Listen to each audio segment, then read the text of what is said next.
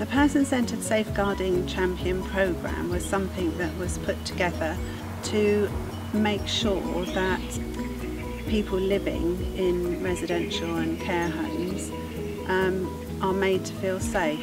As part of Safeguarding Week, we spoke to all the staff, spoke to everybody living here and said what makes them feel safe. And then we recorded on hearts what makes each individual feel safe. And in return, each member of staff pledged what they would do to help make that person feel safe, and that's still displayed at the moment, so it's a constant reminder of what we're doing.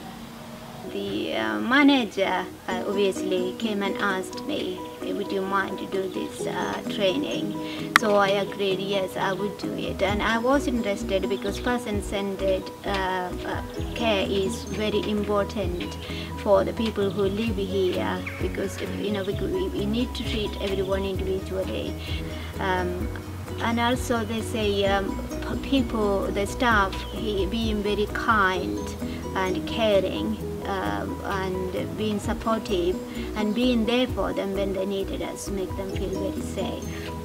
Well, it's also comfortable and very happy, and well, you feel you're secure here.